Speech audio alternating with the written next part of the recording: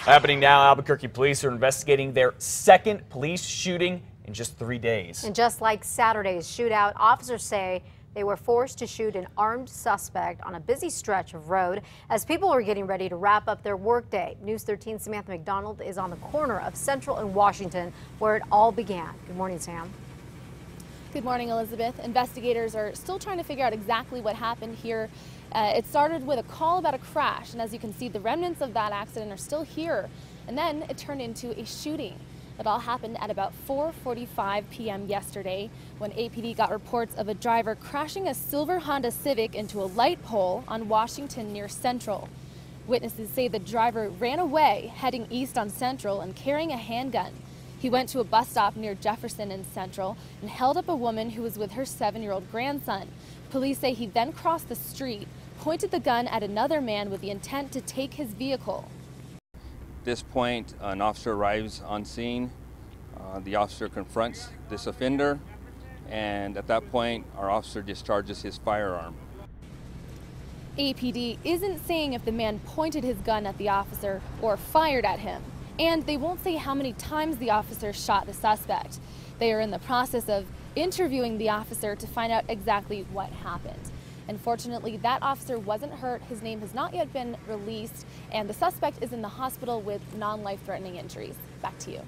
Okay, Samantha, thank you for that. Also, Central was shut down for about 4 hours while investigators combed through the crime scene. We're going to continue to follow what happened here and bring you the very latest as soon as we get some more information. Matt?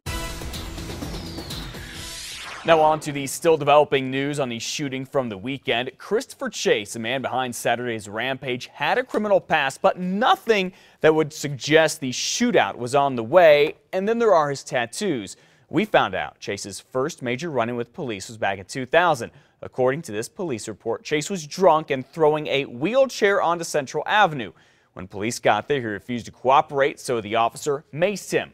Now, aside from some minor traffic tickets, Chase kept his nose clean until 2004. It's when court documents show Chase ripped off his employer, that giant gas station. He eventually pled no contest after he was caught on video giving out $5,000 worth of money orders to a friend for just $100. Then Chase stayed off police's radar for 9 years until this incident on Saturday. We do note that he has a tattoo on his body that says "Cop Killer."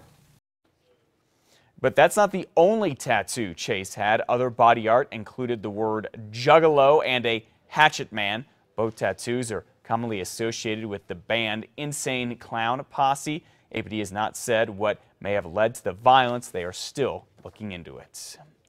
Well, we now know more than 80 officers charged into the line of fire on Saturday. 1 sheriff's deputy and 3 police officers were shot. APD officer Eric Martinez was one of them, and it wasn't a first for him. He had been shot in the leg during a drive-by in 2009 while on a domestic violence call. He fired back and wounded the suspect. Officer Martinez was honored for that. Then in 2010, he was the first on the scene at MCOR, arriving right after a man had gunned down 6 former co-workers there, killing 2 of them. There was people on the ground, there was people screaming, he's inside. Officer Martinez was hit in the leg by shrapnel from a bullet during Saturday's incident. He's fine now. The 2 other APD officers shot were Matthew Hannum and Daniel Morales. They too should be fine. Bernalillo County Sheriff's Deputy Robin Hopkins here is still in intensive care. The investigation into Saturday's shootout continues. APD says it could release more information tomorrow. But for all updates, be sure to stay with News 13 on air and online for continuing coverage. 5:35 now. If you keep up with the news, you know we have had a lot of violence against law enforcement here in New Mexico in the last week or so. It all started last Monday. It was on the 21st when convicted bank robber Cristobal Quintana led state police on a chase down near Roswell. He crashed his car. He opened fire, hitting a state police officer in the leg. Officers then killed Quintana.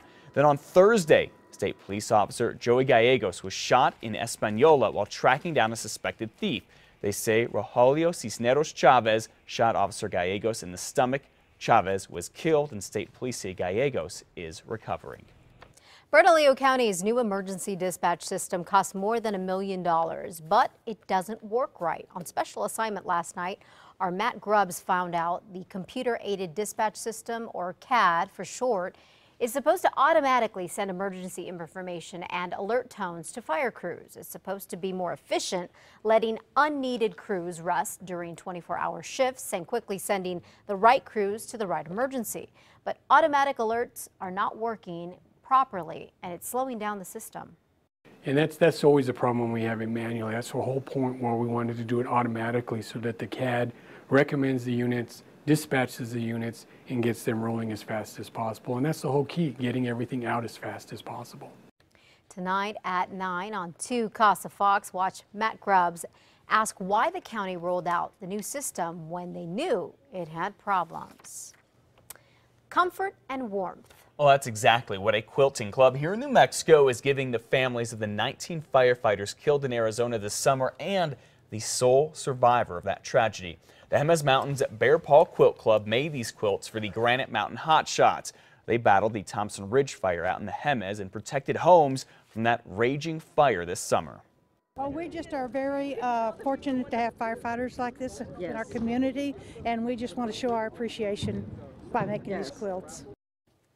About a month or so after that, 19 members of the Granite Mountain Hotshots were killed when the wind shifted and a massive wildfire overtook them near Prescott, Arizona. It was a